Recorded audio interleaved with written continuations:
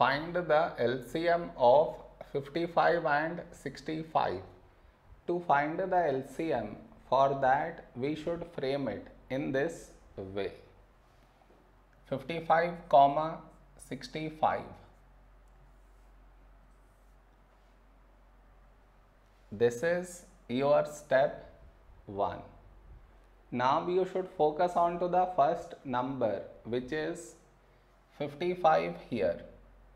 In this number, last digit 5, so take 5. First number 5. When do we get 5 in 5 table? 5 ones 5. The other number 5. When do we get 5 in 5 table? 5 ones 5. The other number 65. Last digit 5. So this is divisible by 5. First number 6. A number close to 6 in 5 table is 5 ones 5. 6 minus 5, 1 carried forward, 15. When do we get 15 in 5 table? 5 3 is 15. Now here we have 11. 11 is a prime number, so 11 ones 11. The other number 13 not divisible by 11, so you write it down as it is.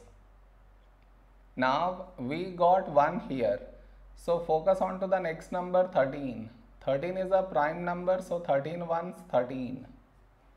So we got 1 in both the places. So our LCM is the product of these numbers, that is 5 into 11 into 13.